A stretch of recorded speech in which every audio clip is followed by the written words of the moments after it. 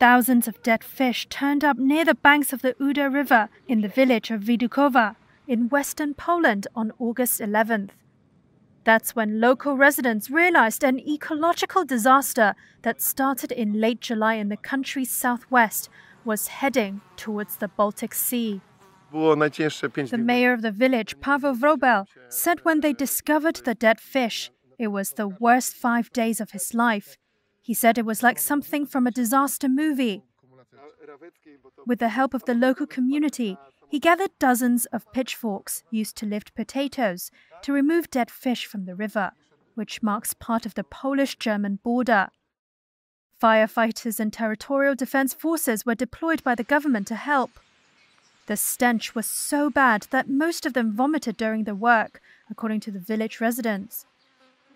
Despite numerous tests, it is still unclear what poisoned the Oder, which is Poland's second largest river. Researchers in Germany and Poland's climate ministry have pointed to a large overgrowth of toxic algae as a possible cause. The government began a crisis response, but many say this came too late.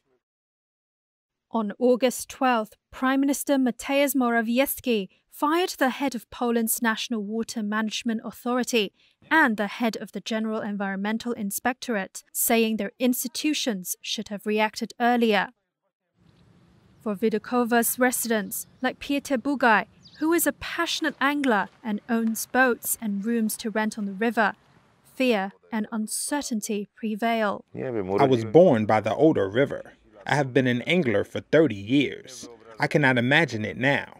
It is hard for me to come to the river, look at the water table and not see fish, the predators who used to chase each other, bream swimming around.